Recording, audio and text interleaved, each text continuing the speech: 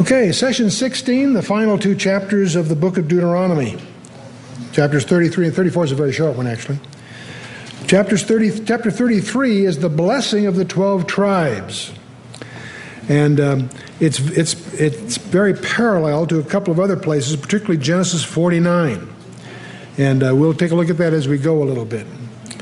Deuteronomy chapter 33, verse 1, this is the blessing wherewith Moses, the man of God, blessed the children of Israel before his death.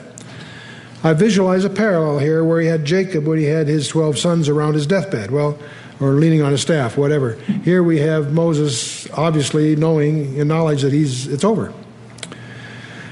And he said, the Lord came from Sinai and rose up from Seir unto them, and he shined forth from Mount Paran, and he came with 10,000s of his saints. From his right hand went a fiery law for them. This is one of the very few allusions to the fact that when the law was given, that there were he came with tens of thousands of holy ones, angels, whatever, and here translated saints. Yea, he loved the people. All his saints are in thy hand. They sat down at thy feet. Every one shall receive of thy words. Moses commanded us a law, even the inheritance of the congregation of Jacob. And he was king in Jeshurun. There's that affectionate term of Israel again. When the heads of the people and the tribes of Israel were gathered together. Now, before we get into these, I thought it would be useful to refresh ourselves a little bit on the patriarchs, or the 12 tribes. Obviously, under Abraham, he had Ishmael under Hagar, but then Isaac as the supernatural birth, the birth of promise under Sarah. He married Rebekah and had Jacob and Esau. And you remember how Jacob outmaneuvered Esau for the birthright. But in any case, it's from Jacob then that we have the 12 tribes. He married Leah and Rachel. He wanted Rachel, got tricked in effect, getting Leah. He served 7 years for each of these. But they went by quickly as far as he's concerned. He loved Rachel that much. But Leah was fruitful. She had Reuben, Simeon, Levi, and Judah. And of course, that's pretty rough on Rachel because she was not bearing at all. But Rachel gets an idea. There was a procedure in those days to give a handmaid, so she gives her handmaid Bilhah to Jacob as a substitute wife, and through her has Dan and Naphtali. And Leah figures, gee, that's a pretty good maneuver. I'll do the same thing. So she takes her handmaid, Zilpah, gives it to Jacob, and has Gad and Asher. About this time, Rachel finally gets deliverance, and she has her firstborn, Joseph. And Joseph becomes very favored because Jacob loved Rachel so much he favors Joseph, much to the chagrin of his other brothers. And you all know the story of the so-called variegated coat. It may have been multicolored. Some scholars believe it was just seamless. Who knows? But in any case, he was favored by a special coat. He was also younger, and he also has these dreams. You know the whole story of Joseph. The story of Joseph itself is an incredible saga. Meanwhile, Leah has two more, Issachar, and Zebulun. And finally, Rachel has Benjamin, but dies in childbirth. And that makes Benjamin very, very especially precious, but also upsets Jacob because it cost Jacob Rachel, if you will. But and then Joseph, by the way, when he's down in Egypt, has two sons of his own that get adopted by Jacob as his own. So he adopts his grandson as his own. So you've actually got 14 names up here. And you can play with those to always get 12 tribes, even if you have reason to leave one or another out. But these are the so-called 12 tribes of Israel. The first four were born to Leah, where if you read in Genesis 29, the occasion of the birth gives you an insight as to what the name was intended to mean. When Reuben was born, Leah was thrilled, behold a son. But actually, there's more to it than that, and I'll come to that a little later. When Simeon's born, the word heard is key to that. Levi was joined to. Judah meant praise. When Bilhah has Dan means judge. God is my judge, or whatever. Naphtali means wrestling or struggles. Zilpah has, then her next two is Gad, which can mean troop according to some authors, or luck or fortune by others. And in Genesis 30, verse 13, when Asher's born, the word means happy. And Leah has two more. Issachar means recompensed or purchased. and Zebulun means exalted. And Joseph means Jehovah has added to her. And when Benjamin, it was his son of grief, but then changed the son of my right hand. And so those are what the names mean. Well, now, the question of succession becomes an issue, because Reuben would have been the firstborn. He'd be the natural heir, but he was disavowed because he had an illicit relationship with his father's concubine. And so Simeon and Levi have an incident at Shechem where they're so brutal in avenging Dinah's violation that it was so brutal that they were somewhat discredited there. Judah is really the next in line. He gets endowed with a royal line, of course. Joseph is favored as the firstborn from Rachel's stock, and Jacob's favorite, which of course colors the whole history of Joseph and the animosity of his brothers and so forth. Well, let's go through these as you go. Deuteronomy 33, verse 6, the first one that's going to be mentioned by Moses is let Reuben live and not die, and let not his men be few. Well, if you study Reuben, he was the firstborn of Jacob by Leah, as I mentioned. His name is connected with the phrase, the Lord has looked upon my affliction, is what Leah actually says. And of course, his incestuous act with Bilhah, his father's concubine, gets him discredited. It was interesting that it was Reuben who advised his brothers not to kill Joseph, and he returned to the pit to release him. But they sold him, as you know.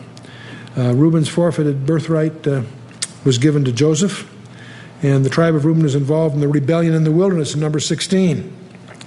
But in Genesis 49, when Jacob blesses Reuben, he says he'll be unstable as water. Thou shalt not excel and have preeminence. That's some kind of blessing. It's really a prophecy, obviously. And so that tribe was not aiming to excel. They unfortunately chose to settle on the east side of the Jordan, and that they weren't really part of the main action, if you will, and they were also among the first tribes to be conquered by the Assyrians then when the northern kingdom went into captivity. Now, prophecy of Moses here in Deuteronomy 33:6, it says, let his men be few. It's interesting that the numbering in Numbers 1, they were about 46,500. They're one of the few tribes that did not increase by the second numbering. In Numbers 26, it was 43,700. So most of the others did increase, so they were less. It's interesting that there's no judge, no prophet, nor prince is found of the tribe of Reuben. So they're conspicuously indistinguished, if you will. Well, let's move to the next one. Verse 7 of Deuteronomy 33. This is the blessing of Judah. And he said, hear, Lord, the voice of Judah, and bring him unto his people. Let his hands be sufficient for him, and be thou an help to him from his enemies. Judah, thou art... now let me contrast. That's what Moses said. I'm going to insert here what Jacob had said back in Genesis 49 in a similar situation. Jacob prophesies over Judah. He says, Judah, thou art he whom thy brethren shall praise. There's a play on words there. Praise. Judah means praise. Thy hand shall be in the neck of thine enemies. Thy father's children shall bow down before thee. So you'll be part of the royal line here. Judah's a lion's whelp. From the prey, my son, thou art gone up. He stooped down and couched as a lion, and as an old lion, who shall rouse him up? Now here's verse 10 is a very, very critical verse. The scepter shall not depart from Judah, nor a lawgiver from between his feet, until Shiloh come. That's a Messiah, meaning the Messiah. And unto him shall the gathering of the people be. There's a very interesting story. Herod Archelaus was discredited, called back to Venice, which is a city in Gaul at those days, and the Romans installed in lieu of the Herodian kings then Coponius as a procurator for the region. And one of the first things Coponius did in about 6 or 7 BC, AD, excuse me, was to remove the right to capital punishment. And there's a whole story behind that, and that's well documented in Josephus, both his books, the Antiquities of the Jews and also the Wars of the Jews. They both bear on this.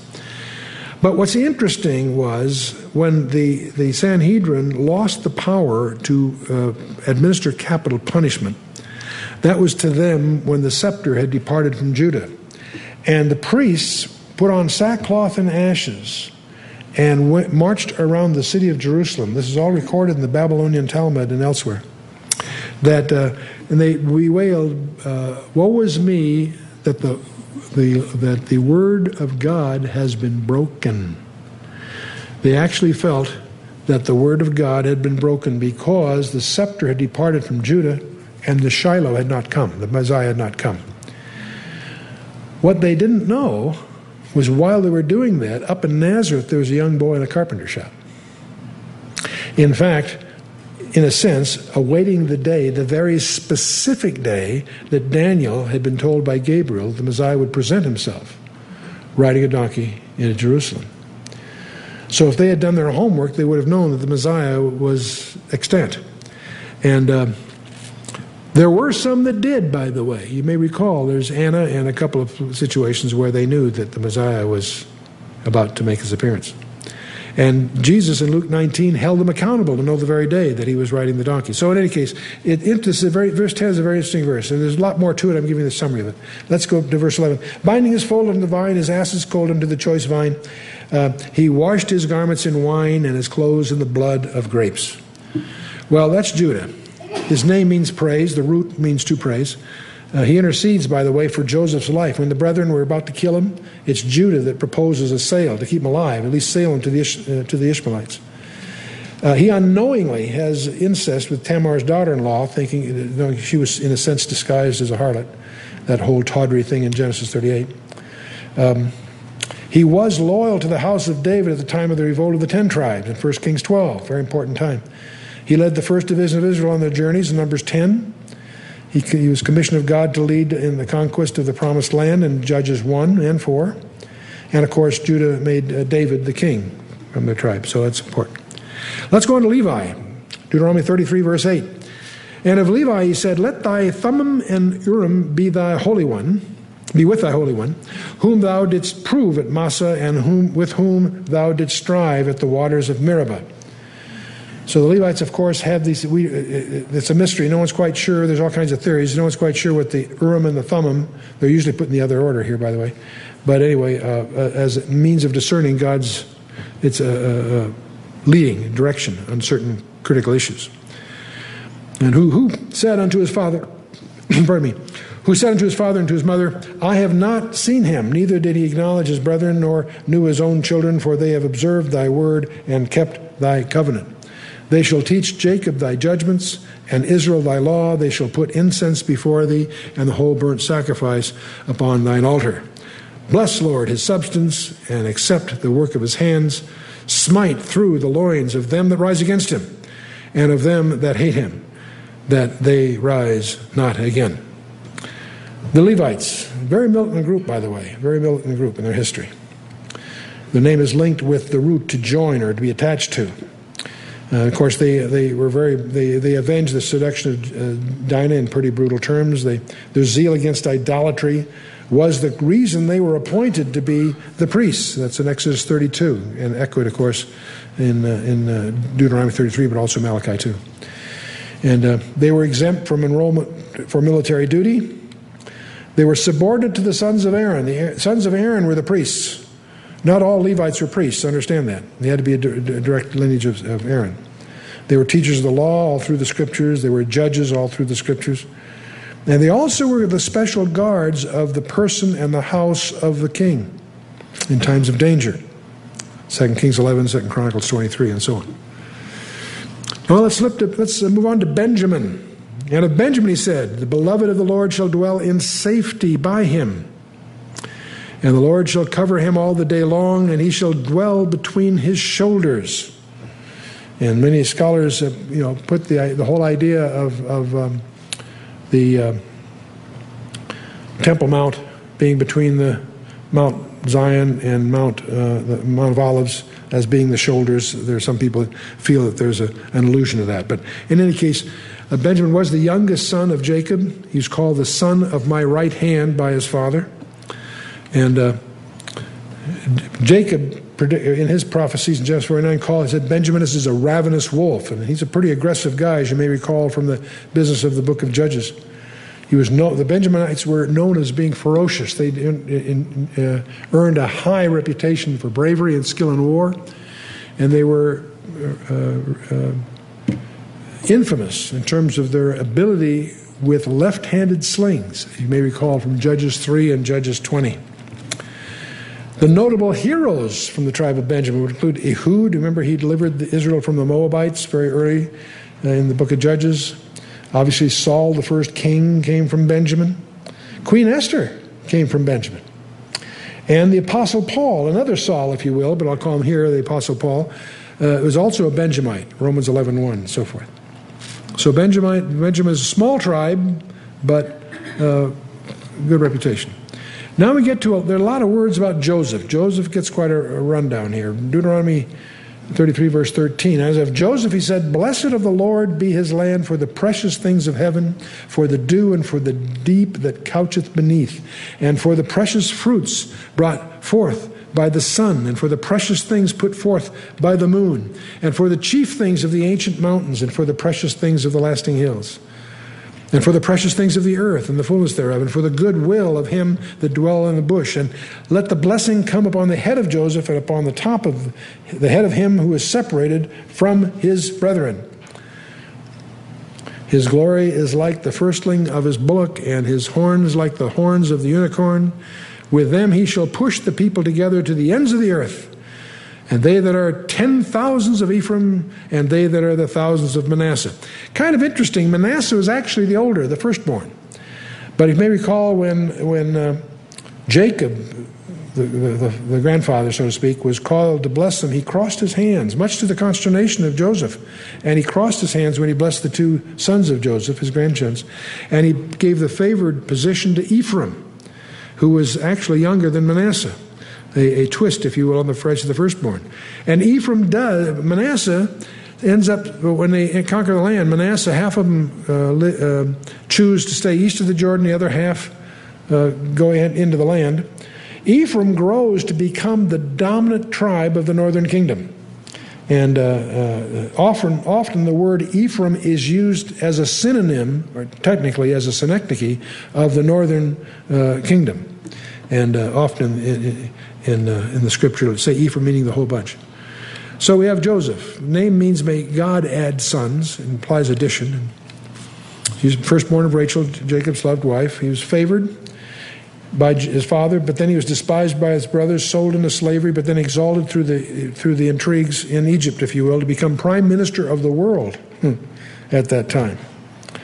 And there are over 100 ways that the life of Joseph can be looked upon as a prophecy of Jesus Christ.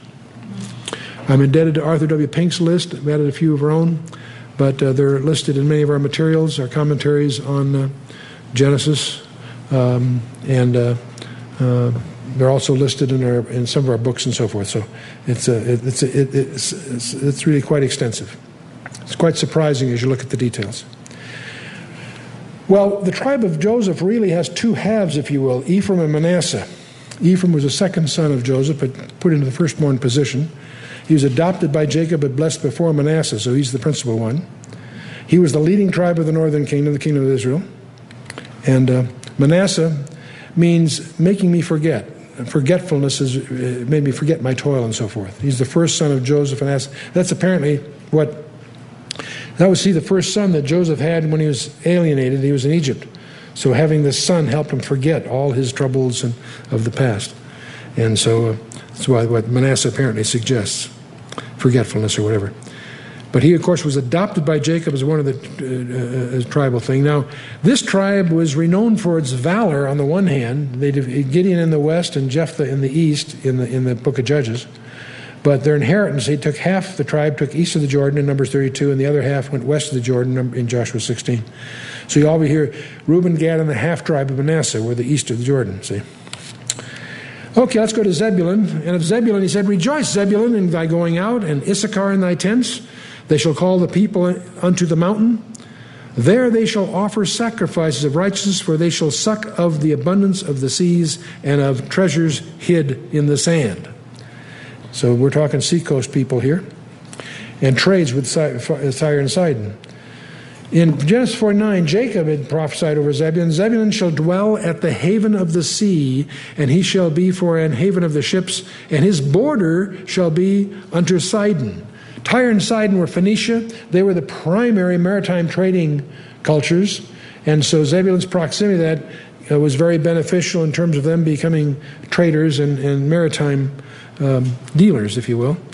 Now in Galilee, that's to the north of Issachar and south of Asher and of Naphtali, between the Sea of Galilee and the Mediterranean. And so that's the area they're in. Now it's interesting, this can be looked at as a prophecy that part of Galilee would enjoy a large share of our Lord's public ministry. You can go through some of the prophecies of Zebulun, and it seems it would, from Isaiah 9, verse 12, and compare that with Matthew 4, and you can get the impression that it's the area of Zebulun. It has the benefit of being the primary region that Zebulun is active in. Issachar, ninth son by Leah. It comes from the Hebrew word sakari, which means my hire, or recompense. And she actually, it had to do with the dealing between Leah and Rachel. She was hired, in effect. And now it's interesting that the prophetic blessing pronounced by Jacob corresponds with that of Moses from Genesis 49, verse 14 and 15, and Deuteronomy 33, 18 and 19. It's interesting that only Judah and Dan are stronger than the Issachar is a strong group. They started with 64,300 at the first numbering in Numbers 26. 1 Chronicles 7:5, they're up to 87,000, so they're a strong bunch. And when they talk numbers, by the way, they're talking only the men that go to war. No children, no women, and no men over whatever it is, 50, I guess. The richest portion of the whole land was the Jezreel Valley, was Issachar, the area that's just, south, east of Haifa, if you will. Okay, now we get to Gad. And of Gad he said, Blessed be he that enlargeth Gad. He dwelleth as a lion and teareth the arm with the crown of the head. And he provided the first part for himself, because there in a portion of the lawgiver was he seated, and he came with the heads of the people and executed the justice of the Lord and his judgments with Israel.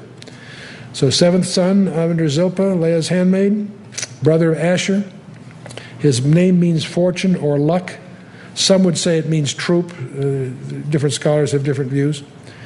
His tribe was very fierce and warlike, and they were the strong men of might, men of war for battle, that could handle shield and buckler, the faces of lions, and rose upon the mountains of the swiftness. That's 1 Chronicles 12, and also chapter 5:19 is this way they're described. Elijah was said by some scholars to be of this tribe. I can't find anyone that can tell me what a Tishbite is, but he did live up in Gilead, and this was where Gad lived, so some assume that Elijah was of this tribe. But it's easy to confuse the region that the tribe inherited versus people who live there are not necessarily of that tribe. So it gets a little tricky. I often harass the Jewish scholars by saying, prove to me Elijah was Jewish. You can't do that. Well, he's a Tishbite. Yeah, well, what's a Tishbite? So anyway, okay. And of Dan, he said, Dan is a lion's whelp, he shall leap from Bashan. Now what on earth does that mean? The tribe of Dan drew lots down in the south, but it wasn't adequate, so they themselves moved way up into the north area, which is close to the area of Bashan. So that may be what it refers to, or it may be spookier, we don't know. Jacob had prophesied of Dan, Dan shall be a serpent by the way, an adder in the path that biteth the horse's heel so that his rider shall fall backward. Now that's a weird set of idioms there, but it has led to a rabbinical conjecture that the Antichrist will be out of the tribe of Dan. So that you'll hear that a lot. And also Dan is not mentioned in Revelation 7 as the tribe that's not mentioned in the list. We'll come to that in a little bit. Dan was the first tribe. He is the tribe through which idolatry entered the land. The idols up in the north, the golden calf, and if you go up there to what they call Banias, that's because the Arabs mispronounced Panias. It was a Greek region dedicated to the god Pan, and called Panias, and the Arabs call it Banias, and so now you'll find on road signs Banais. It's just a corruption of the original name, or earlier name. And that region, of course, is where the tribe of Dan also lived, and that's where idolatry makes its first entrance into the land under Jeroboam. And now it's interesting, I didn't believe this when I first read into it, but I checked it out and it's really true. The tribe of Dan seems to be given the backhand by the Holy Spirit through the whole Bible in some strange ways. If you look in the genealogies in Genesis 46:23 and Numbers 26:42, you'll discover they systematically go through all the tribes with their sons when they get to Dan and others. Doesn't list them. There's a term used, Shushim. There's a couple of names that some people think are names. No, they're not names. They're a way of saying and others. And so the names of Dan, where everybody else has their sons mentioned, in those particular genealogies, Dan doesn't. In 1 Chronicles, first 10 chapters, there's detailed genealogies. You discover Dan doesn't show up at all. In Revelation 7, he's well known. Revelation 7, you've got, we'll talk about that in a minute, but you've got, in Revelation 7, you got the 144,000 detail, 12,000 from each of 12 tribes. If you go through the list of 12 tribes, you'll discover Dan ain't there. How can you have 12 tribes? Well, you got 13 to choose from. We've been through that, right? So you can always leave one out. I'll come back to that in a little bit. But anyway, Dan the name's blotted out. In other places, he's listed, Numbers 10 and Joshua 19 and 1 Chronicles 27, in the list of things going on, he's always the last. So you do get the impression the tribe of Dan seems to be singled out editorially by the Holy Spirit. Well, we'll come back to that in a minute. Of Naphtali, he said, O Naphtali, satisfied with favor and full of the blessing of the Lord, possess thou the west and the south. That's the blessing of Naphtali. He's the fifth son of Jacob, second one born by Rachel's handmaid, Bilhah, and he was the full brother of Dan. Genesis 30, verse 7 is all that stuff. Now, it's when at his birth, Rachel is said to have exclaimed, wrestlings of God, mighty wrestlings have I wrestled. In other words, it's her handmaid that's delivering it, but Rachel's, in effect, delighted with that again, she has one to her credit, so to speak. But it was apparently a pretty rough birth. Jacob prophesies over Naphtali. He's a hind let loose. He giveth goodly words. And he ends up getting the north and northwest of the Sea of Galilee, the area of Capernaum, Bethsaida, Chorazin, obviously also a scene of much of the Lord's ministry. And indeed, he giveth goodly words. Deuteronomy 33, verse 24 and 25. And of Asher, he said, let Asher be blessed with children. Let him be acceptable to his brethren, and let him dip his foot in oil. The oil it's referring to is olive oil. That was the primary symbol of wealth in that era, olive oil. There have been a number of Christian investors that have been fleeced, apparently, by using this verse as a basis. They're going to discover petroleum deposits in the area of Asher, and I've heard all kinds of rumbles, but I also don't see any of them in the oil industry journals. I see, so it's my understanding that there's been a lot of more promises than substance in that direction. I believe this is referring to olive oil, which indeed in that world was very precious, very important. Thy shoes shall be iron and brass as thy days, so shall thy strength be. So Asher. Now Jacob earlier had said, out of Asher his bread shall be fat, and he shall yield royal dainties. Well, he settled in the northern part, from Mount Lebanon to the Mediterranean. And so royal dainties, workmen and materials for the temple. To David in 2 Samuel 5, and to Solomon in 1 Kings 5. Because this is where we have the cedars of Lebanon and all the other things needed for all the big building projects to the south. And he shall yield royal dainties. How interesting. It's interesting that in 2 Chronicles 30, that Asher kept the Passover under Hezekiah, and that was somewhat in contrast to the others. They had some leadership there. And by the way, incidentally, to this tribe belonged the prophetess Anna in Luke chapter 2. You may recall she was expectant of the Messiah in a very, very precious way. So now there's one I was going to ask you. Well, I went up here too quickly. I was going to ask you, who's missing? Moses has now gone through all the tribes. There's one tribe he doesn't mention. And that, of course, is Simeon. He isn't there. Well, he was the second son of Jacob by Leah. He was associated with Levi in the terrible act of vengeance against Hamor and the Shechemites in Genesis 34. He's the one that was detained by Joseph in Egypt as a hostage, you may recall, in Genesis 42. So it's interesting that his father, Jacob, when he was dying, pronounced a malediction against him to be divided and scattered.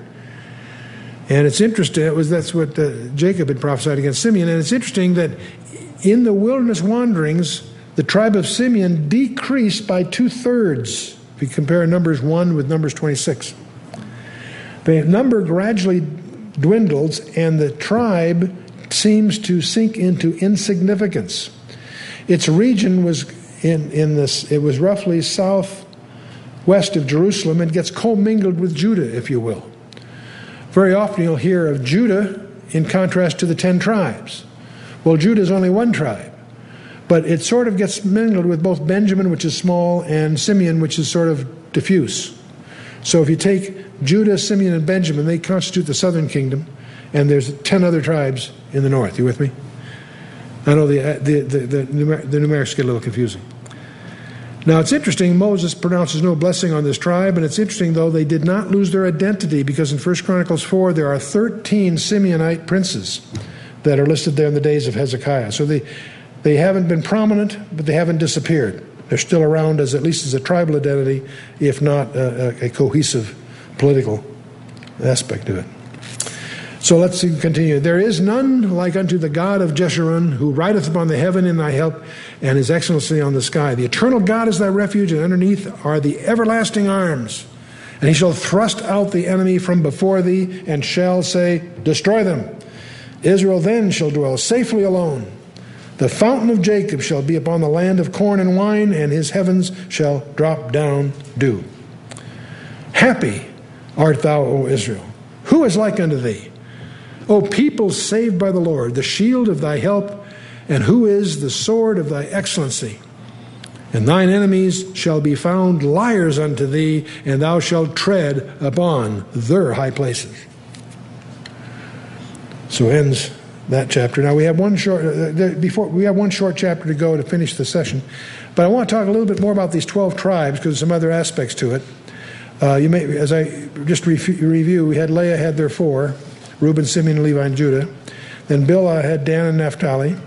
And then Zilpah had Gad and Asher. And then Leah had 2 more, Issachar and Zebulun. And then finally Rachel had Joseph and Benjamin. So that is the list of seniority pretty much. Usually you have Leah's children, then Rachel's children, and then the children of the handmaids. That's a very common order. The 12 tribes are listed in the scripture 20 times. Each time they're in a different order, sort of, or some one or other is omitted.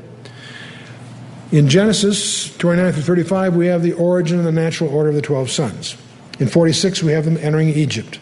In 49, we have Jacob's blessing that we've been talking about. In Exodus, in entering Egypt, we have them listed. In this case, Joseph is omitted because he's already in Egypt, of course.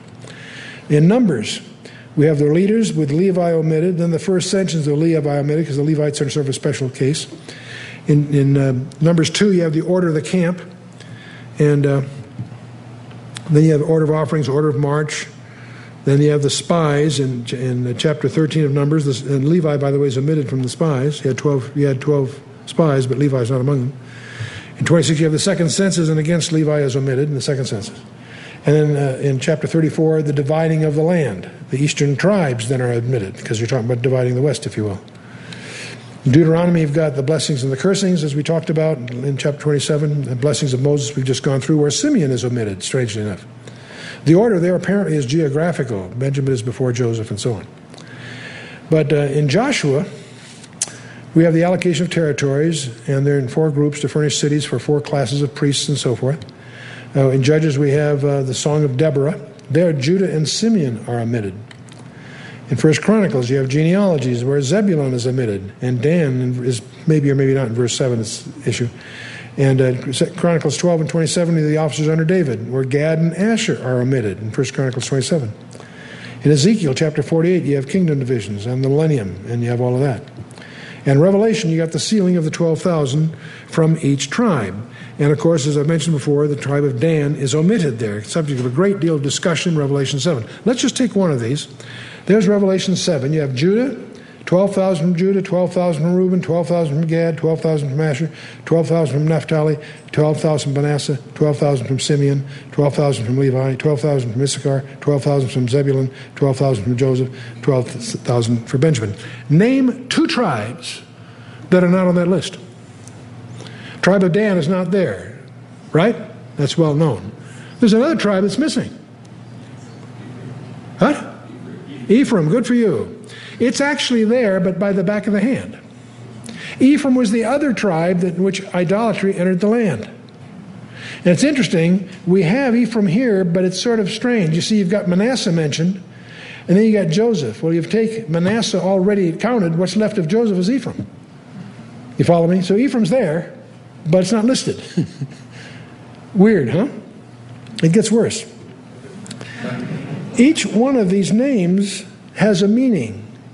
The meanings are kind of variable depending how you go back and when they're born and why they're named. So there isn't a lot of scholastic agreement on some of the meanings. But if you take the commonly rendered ones, Judah means praise. Reuben means he looked upon my affliction. Anyway, if you could read the meanings of these names, praise the Lord, he has looked upon my affliction and granted good fortune. Happy am I.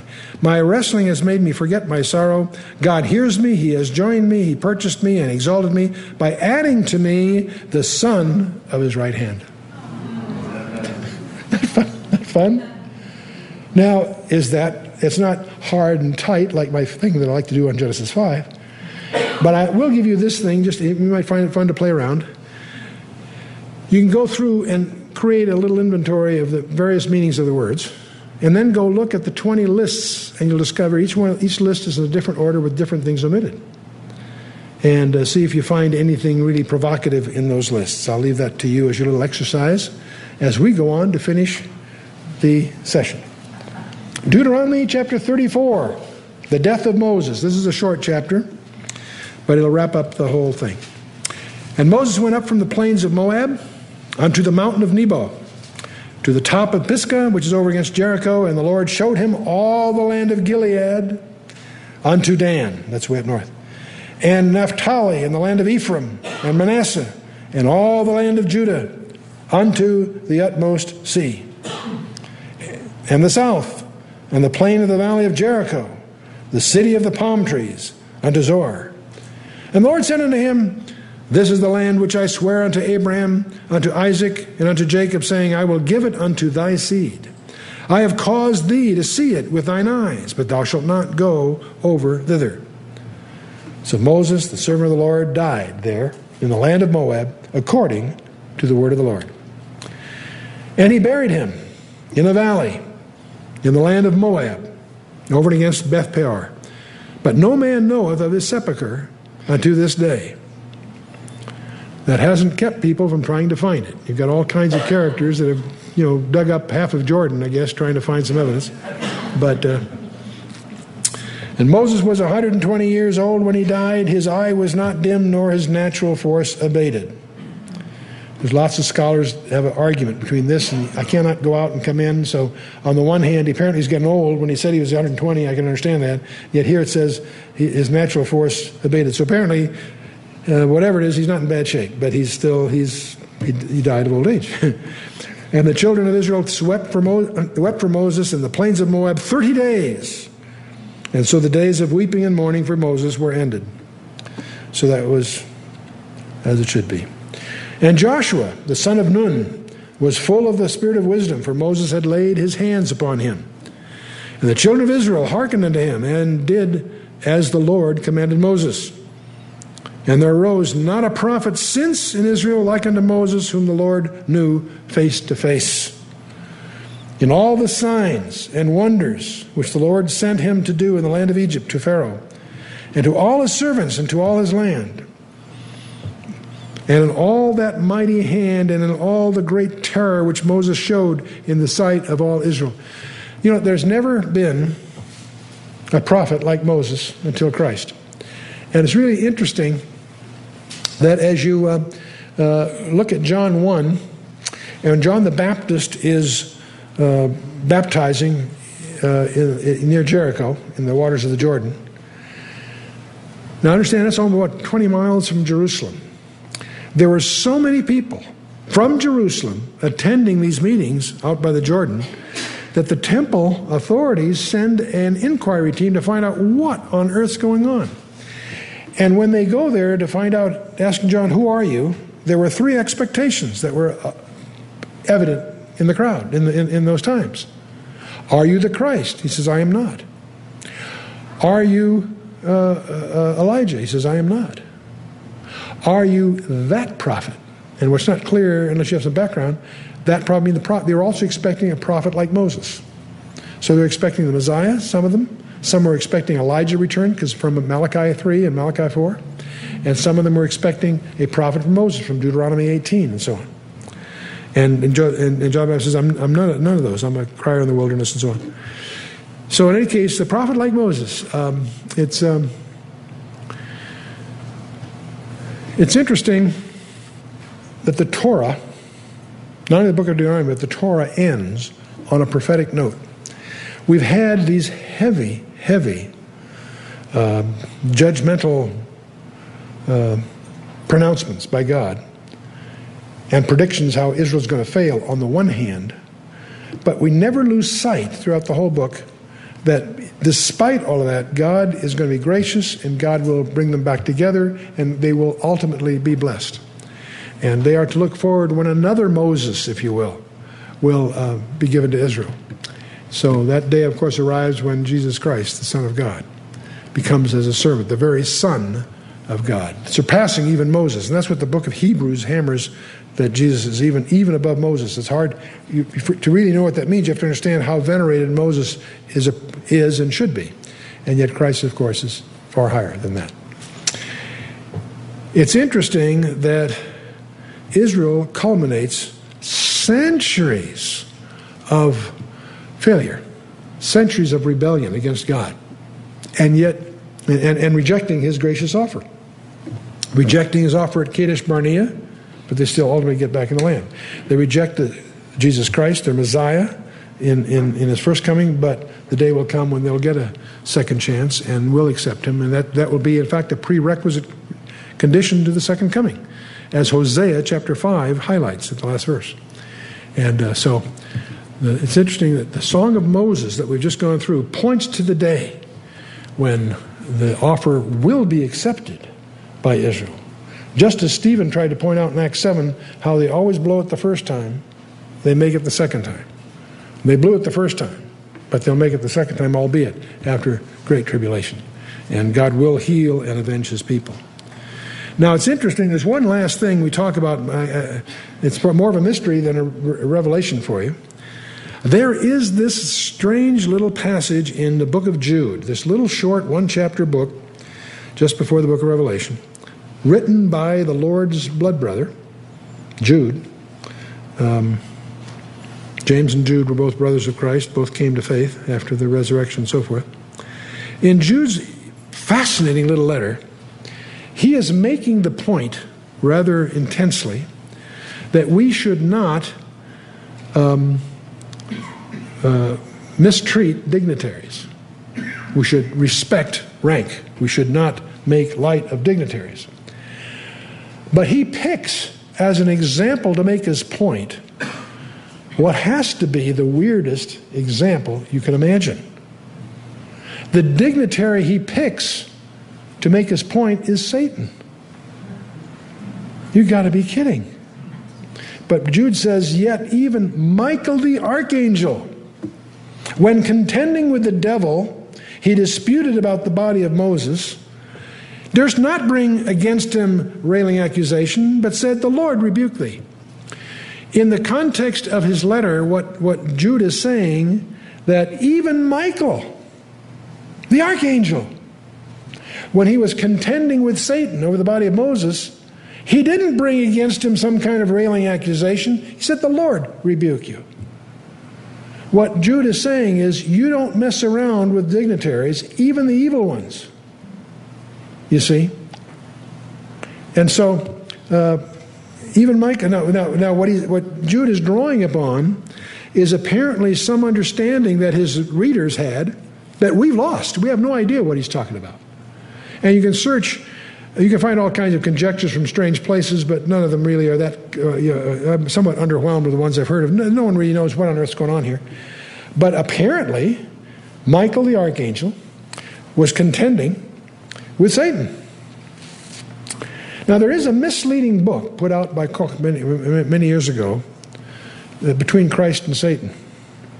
It's a book about demonology, and the book's a good book, but the title is unfortunate because you get the impression that Christ and Satan are somehow contending. No. Christ is the creator God.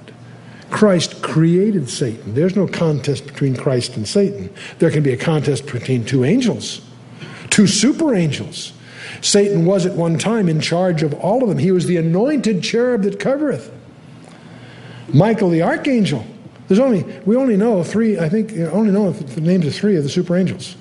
Satan, of course, is Lucifer, or whatever. Satan means accuser. I guess his original name was Lucifer or something like that. Michael, who is always a military commander on behalf of God's people, typically Israel. And Gabriel, who's always on an annunciation. He's always there to communicate something about the Messiah. Old Testament, New Testament, that's always what he's about. But apparently Michael, the archangel, is a military combatant, and he's not to be messed with. You don't mess around with angels. But Michael is contending with the devil, Satan.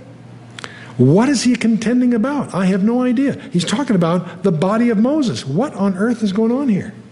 Who cares? The body, it's dust to dust, isn't it? Weren't we created out of dust? And we go dust, we return. There's scripture on that, right? And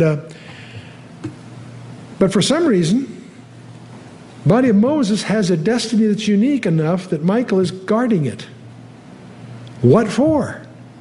Well, we see Moses in Matthew 17 in bodily form.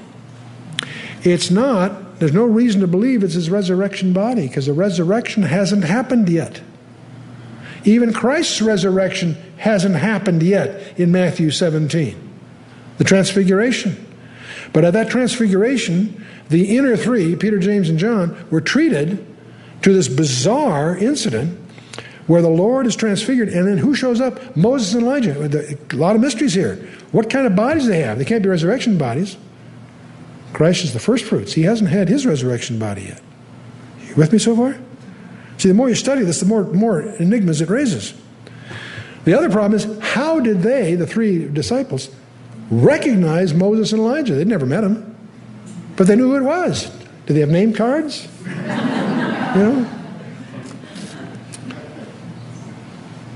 Now, Elijah being there doesn't surprise us because he didn't die. He was transported along with Enoch, right? There's two guys in the Old Testament that didn't die. They went directly to heaven somehow.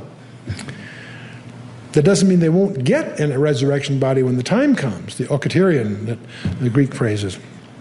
But Moses is an interesting mystery because he dies, he's buried, and he does show up in Matthew 17. And probably, in my opinion, Revelation 11. I happen to believe, for a number of reasons I won't bore you with in this tirade, that the two witnesses in Revelation 11 are Moses and Elijah. And the reason I say that is very simple, is there are four powers that are specifically enumerated in Revelation 11 for those two witnesses. They call down fire from heaven, they turn water into blood, they bring all kinds of plagues, and they can shut the heavens so it doesn't rain. Two of those were unique to Moses, two of those were unique to Elijah in their ministry. In fact, shutting the heavens is described, we all know that Elijah caused it to rain after having shut it for 3.5 years. In the Old Testament you don't find out, but in the New Testament it's mentioned that he's the one that shut the heavens in the first place. For how long? 3.5 years. How long do the witnesses have their power in Revelation? 3.5 years. It all starts to fit too tightly, in my judgment, for it not to be clearly God's fingerprints on this. Well, for Elijah to be there in Revelation 11 is no surprise. That's why so many people think it's Enoch and Elijah, but see, I don't think Enoch is there at all for lots of other reasons, but for that reason. But for Moses to be there starts to echo back to Jude 9. Is that why somehow his body was subjected to some special jurisdiction by Michael? Does that somehow link to Matthew 17, the Transfiguration, and Revelation 11, the two witnesses? I don't know. But there is some spooky stuff to this. Dust is the symbol of man's mortality. From dust we come and dust we return. And it echoes in my mind that in Genesis 3, verse 14 and 15, where God is declaring war on Satan. Verse 15 is the seed of the woman passage we all know so well. Verse 14 is speaking to the serpent. He says, "You shall eat dust all the days of your life." And I wonder, is there some mystical linkage between the serpent and dead bodies? I don't know.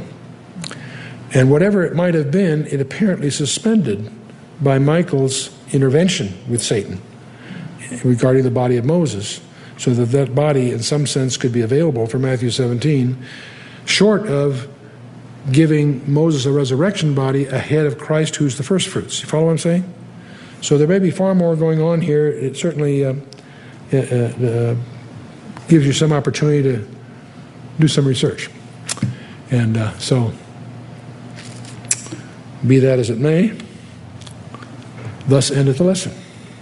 Thus ends our survey of the book of Deuteronomy, the book that Jesus quoted from more than any other book of the Bible. A precious, precious book, a collection of sermons. If they were New Testament books, we'd call them epistles, because they're really sermons, admonitions, encouragements by Moses in his final years after an incredible career. You can't think of many careers that equal Moses' career or his impact on the planet Earth in general, let alone for the Jews. Interesting book. So that ends the Torah, the 5 books of the Bible that are probably the most venerated portion of Scripture, certainly by the Jews, but I think should be by Christians also. It's very, very special, laying the ground of God's plan of redemption. We've gone through the Torah. We understand, obviously, the book of Genesis is one of our favorites, but book of Exodus, the plan, where the nation itself was born. God created this nation to be the vehicle through which his plan of redemption would occur. We get to the book of Leviticus, which is a book that's tragically skipped by so many, yet some people would argue, some scholars argue it's the most important book of the Bible because it's the only book that focuses on God's holiness. Most of us have no grasp of the solution to the problem because we don't understand the problem. Here's a God that loves us, that also will not violate his holiness, a basic attribute, which means that all our shortcomings have to be paid for. And God created us knowing that this predicament would occur, but loving us that much that he provided the most extreme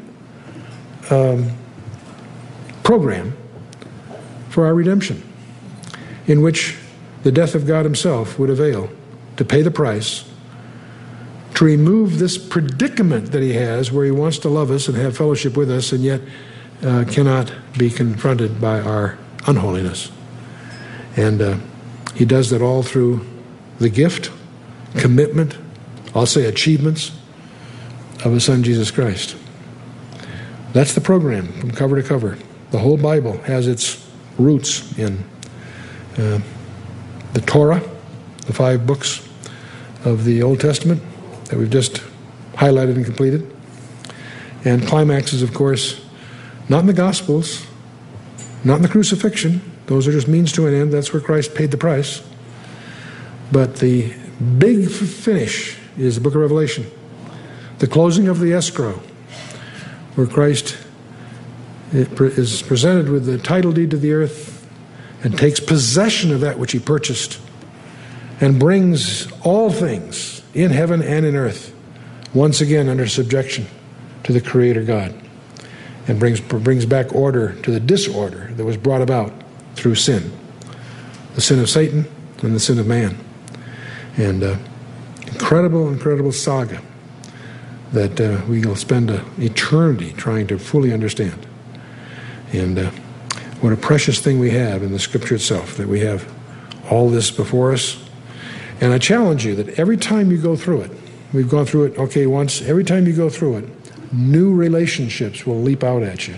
New insights will occur in this tapestry that we call the plan of redemption of God. Let's stand for a closing word of prayer. The book of Deuteronomy was a book of love, a loving God that desires us in response to him to love him wholeheartedly. All the rules, all the admonitions, all the everything in the book is nothing more than ways for us to demonstrate to God that we really understand how much he loves us. It's a book of love. Let's bow our hearts.